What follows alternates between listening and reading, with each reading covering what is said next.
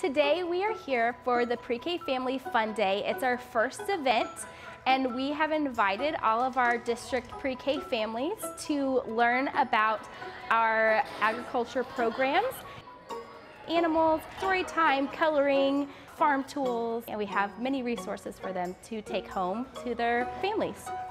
So they're group leaders. I am a group leader. I will be helping the pre-Kers follow in straight lines, and we got many people here helping instruct what to use on animals and how to touch them, make sure we're gentle with them. Today we're going to be walking around and learning about animals and having some hands-on experiences with some fun goats and bunnies and learning about how to care for animals.